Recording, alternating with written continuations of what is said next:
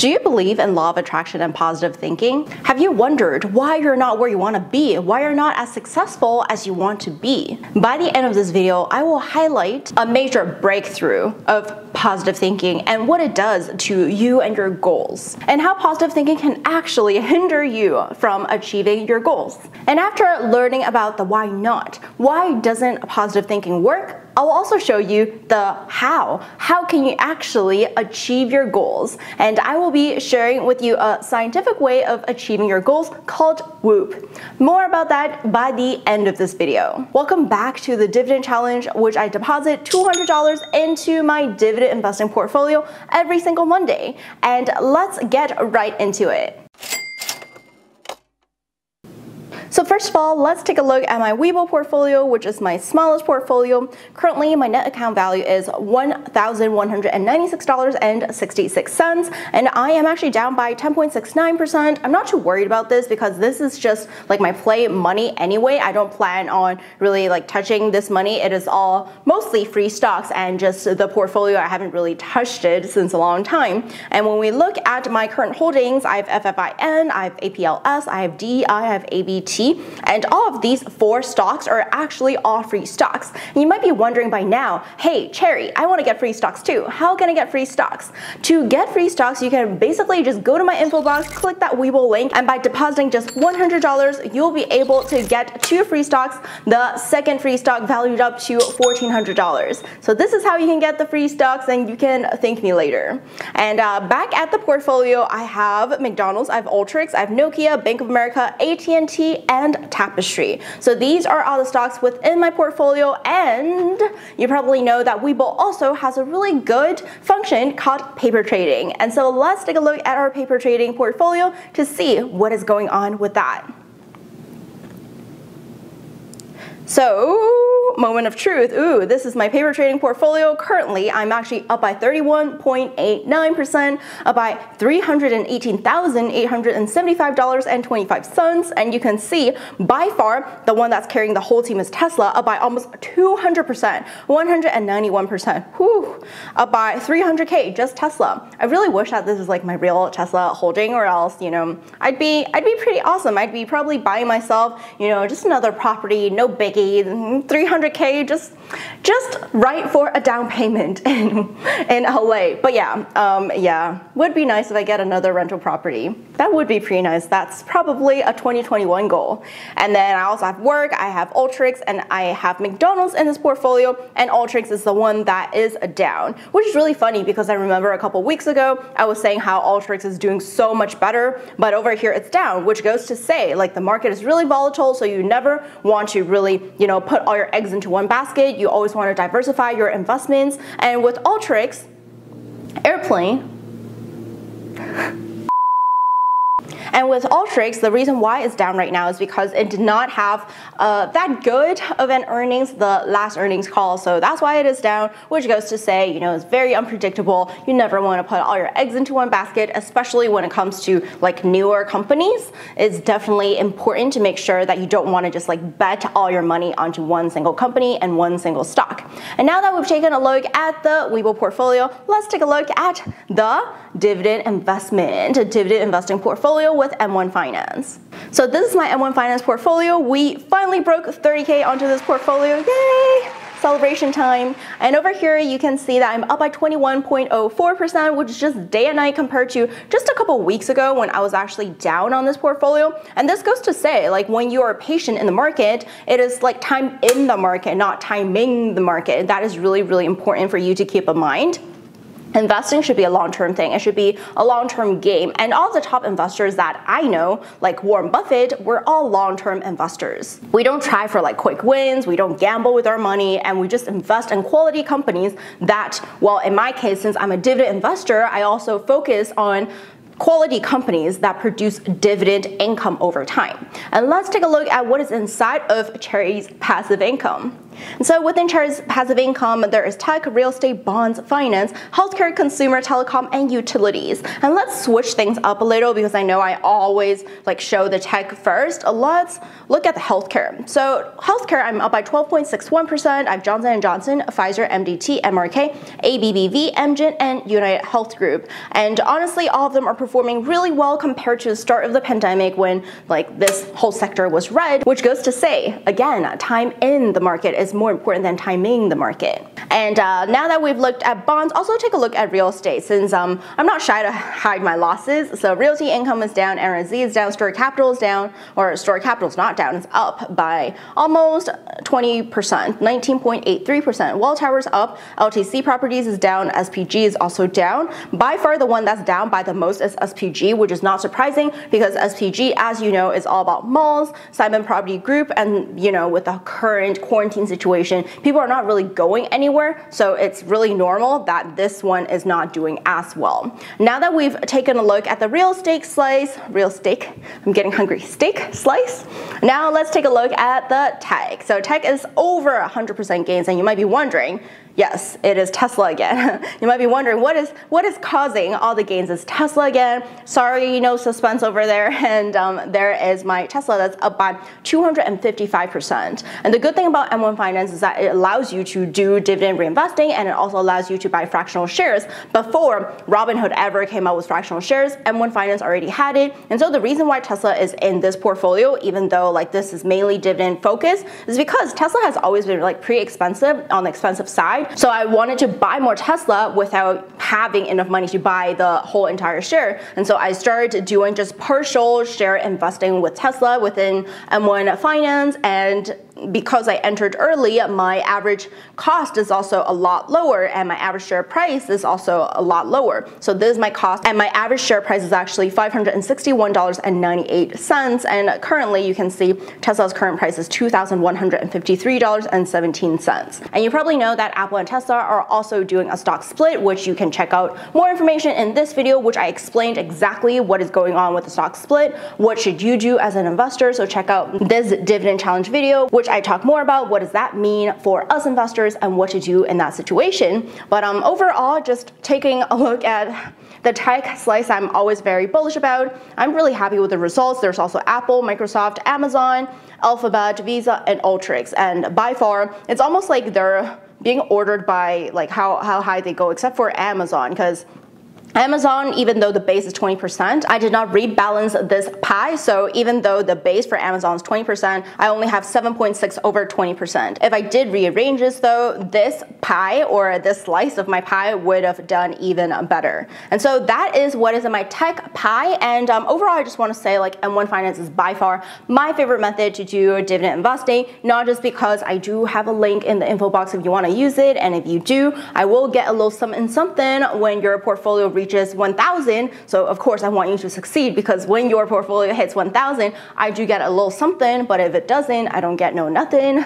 But not just that, just the fact that when you look at this pie, again, it's very like, it gives me a lot of satisfaction as a fellow Virgo. I love just, you know, things that are neat and things that, you know, fit well within each other. Not just that, not just like visually pleasing, but the fact that you can't really see the stock price within just like the first glance. You actually have to scroll to see the price. It just takes the focus off of the price and more focus onto the actual value of the company, which is what's really important. And also the fact that this is really, really passive. So even though I do deposit $200 into this portfolio every single Monday, I do not have to manually choose which stocks to buy, and I don't have to manually, you know, watch the news and decide which of the 200, like which of the stocks should I put my 200 into. I can do it automatically with M1 Finance, and it does automatic allocation. So as you can see, I've allocated some preset percentages of each stock. So for example, for Tesla, I want 40% of my money go into Tesla, Tesla. Right now it's 59.9 over 40% because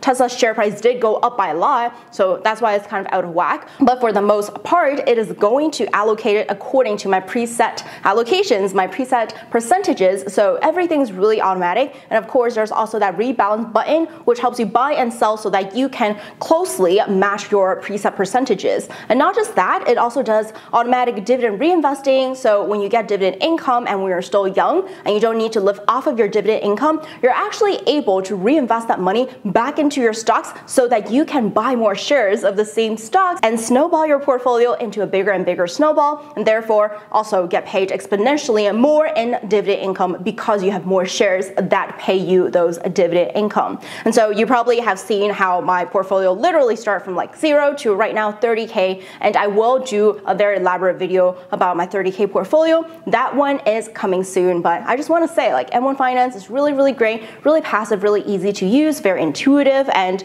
also very aesthetically pleasing. So definitely my top choice for just doing like easy dividend investing for both beginners and also more seasoned investors. And now that we have taken a look at our M1 Finance portfolio, let's take a look at the Fidelity portfolio, which is my growth portfolio. So this is my growth portfolio from Fidelity. Currently, I'm up by $4,848.02, and I'm up by 4.36% just today. My one-year rate of return as of July 31st, 2020 is 40.05%. And when we look at the positions, you can see currently at Facebook, Tesla, Baba, MasterCard, Disney, Visa, Revolve, Elf, Tapestry, Starbucks, 3M, Intel, and PSEC. One of them is the margin account because it's a free stock from my Robinhood, which transferred over. And there's also Boeing, CCL, and this is just my cash. And the good thing about, transferring from Robinhood to Fidelity is that even though your Robinhood account is like closed and you can't really do anything with it, if you share your Robinhood link, you can still get the free stocks and they'll just automatically get transferred to your Fidelity account. And that is if you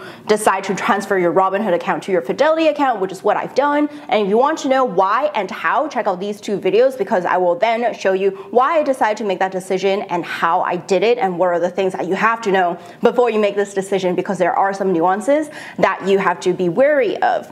And I'm taking a look at today's gain and loss. Let's take a look. So today's gain and loss, there are some reds over here, but in the grand scheme of things, you can see that my total gain and loss, I only have 4 stocks that are currently down. And actually it's like 3 stocks because PSEC is like the same stock. And so CCL down normal because of this current, quarantine situation with what's happening to the world. That's totally normal. No one's really going to cruise ships. I'm not even going to malls. I'm not even going to like parks. So of course, cruise ship is a no-go. And then there is Boeing, which also normal, with the whole Boeing situation scandal and with the whole travel industry being really affected by what is going on right now. That is also a no-go. And then there's also PSEC. PSEC is also down, so that is also, I'm not too worried about this because this is a dividend paying stock and I just care more about the dividend income rather than a stock price itself. And I'm also a long-term investor, so I don't really mind too much that PSEC is temporarily down. And let's take a look at in total. So in total, I'm up by $41,960.28. And as of the end of July, I'm up by 40%. And you might be wondering, hey, Cherry, you're a dividend investor. Why the frick is your growth portfolio so much larger? And a large part of that is because I decided to go really ham during March when there's a market downturn. And I was like, I really want to take this opportunity because I see all these red, which means like for sale signs. And I was like, I really want to buy quality companies on discount. And so that is why I went really ham in March to buy a lot of tech stocks like Facebook and a lot of just like high growth stocks for my growth portfolio. And I used a combination of Fidelity and Robinhood, which then I merged into Fidelity because I said goodbye to Robinhood. And so that is why my growth portfolio is so large. Then I actually haven't been buying any more stocks in like the recent couple weeks. If you check back at my dividend investing challenge, I show you exactly what I do every single week with my portfolio, and I really haven't been buying more dividend stocks. It just kept growing and growing, and I just did not really see any good buying opportunities. And as promised in this video, I will also share with you one major breakthrough about positive thinking and law of attraction and why it does not work. And just a little disclaimer, I've always been really interested in positive thinking and law of attraction, and I'm also very huge on mindset. So by me, listening to this podcast, and this podcast is called Hidden Brain, it's a really good podcast, highly recommend. By listening to this podcast in the very beginning, I was actually really, really skeptical because I felt a little personally attacked, and I was just really skeptical the whole time because they said positive thinking does not work. All of this like mindset stuff, like just imagine you are already successful, this stuff doesn't work. And at that time I was just like, what? But it worked for me.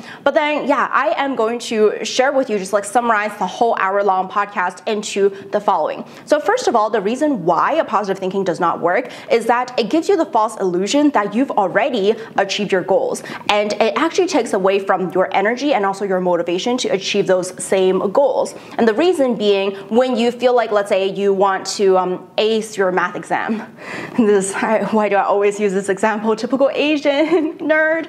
But yeah, let's say your goal is to ace your math exam. If you really feel that you're already acing your math exam, like you've already aced your math exam, if that is your form of positive thinking, then guess what? You're not gonna put in the time to study because in your mind, you're already like, hey, I'm already like an A math student, I already aced my math exam. What is the point of studying? What's the point of putting in more hours to do problems and exercises because I've already achieved success? That is the theory. The theory is that, hey, when you already feel like you've achieved some sort of goal, you're not going to want to put in the equal amount of time and energy. And they even like ran a couple experiments just on people who have a certain set goal. And if they do a lot of positive thinking and thinking that they've already achieved that goal, the result is that they don't try as hard and they don't get as good of a result. And more about that, if you want to learn more about the actual study, of course you can look it up, but that is just a very summarized version. And so here comes a question. So if you're saying that positive thinking doesn't actually work, then what works? So what works is actually called WOOP. So WOOP stands for wish,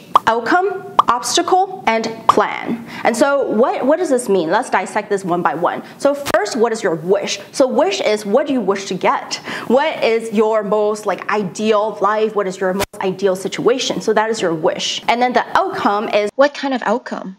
What kind of outcome comes with that wish? So for example, if you say, hey, my wish is to be financially free, and then the outcome might be, I will be financially free when I generate, let's say $100,000 from my business every single year. So that is the outcome. So 100,000 in profit, let's say. And then the obstacle is really thinking about, then what is stopping you from getting to that $100,000 profit mark? What is really stopping you? And then it really helps you to really understand, like, what are the main roadblocks? What are the actual things that are stopping you from getting that 100K in profit? Is it because the fact that you have too many distractions? Is it because there's that shiny object syndrome and you're just trying all these different things that don't align with your ultimate goal, that don't align with your business goals? Or is it the fact that you're not really spending any money on upgrading your knowledge and upgrading your skills? You're not really learning from mentors who are ahead of you. Is that why? And so it really helps you understand what are the roadblocks. And then this helps you get to the last point, which is plan. So the WOOP, the P, is the plan. How do you plan on getting rid of this obstacle? So instead of just, doing positive thinking and thinking, oh my gosh, it must be nice when I am finally financially free and I'm able to just travel whenever I want to and be location independent and be able to also give back to my family and maybe even retire my parents. Like instead of just thinking about like the most ideal situation, actually think about what gets you to that ideal situation. If you were to, let's say, earn 100K from your business as like profit, then what is stopping you from getting to that 100K? If 100K allows you to achieve financial freedom in your sense of financial freedom, then what is stopping you? Is it the fact that you're not putting enough time into your business? Is it the fact that you haven't upgraded your set of knowledge? Is it because you haven't hired the right mentors or coaches for your business? Like, what is it that is really stopping you? And then after you figured out what is it that's stopping you, you can then plan for it. You can then plan, hey, so because the fact that I'm not achieving 100K right now is because I haven't hired the mentors and coaches. I've never hired mentors and coaches, as a matter of fact, then you can actually make those changes and you can actually get closer to your goal after you get rid of these obstacles. And so I know right now you might be thinking, oh, duh, like, of course. But the thing is, this really helps people, like, I want to say, be more strategic and not just positive thinking. One thing that I really have an issue with is just that how the world seems to think that, oh, once you really imagine it hard enough, once you imagine you're living your best life, you can magically get there. But the point is, like, the point of law of attraction isn't like once you imagine it hard enough, you're gonna get there. It's also like once you put your mind to it and once you know like exactly what you want and you keep thinking about it, of course you still have to put in the work. It's not like you can just, you know, sit on your couch and opportunity is just gonna land in your lap. Like, do this exercise with me. Right now, if you're standing or sitting, just like if it's safe, of course, if you're driving, don't do this. Just close your eyes, right? Do this together. Close your eyes and imagine really, really hard that $100,000 is gonna come from the sky and land in your lap. And you have to be really, really focused and you have to be really serious about this, no laughing. Okay, and then I'm gonna count from 3. 3, 2, 1. Open your eyes. Do you have $100,000 in your lap right now? And my guess is probably not. So that's the thing with positive thinking. Of course, you can imagine like the best case scenario, getting like, you know, $100,000 in your lap right now, but without actually working for it, if you just, you know, sit on your couch, sit on your chair and do nothing, it's not gonna come to you. That's why it's really a combination of mindset and strategy that really gets you to your goal, which is what Whoop is all about. And so now that we've talked about Whoop, let me know what is your opinion on positive thinking, whether or not it works, and whether or not you agree with Whoop, and of course, any insight that you have just throughout the week, let me know in the comments, and I will see you in my next dividend investing and wealth building video.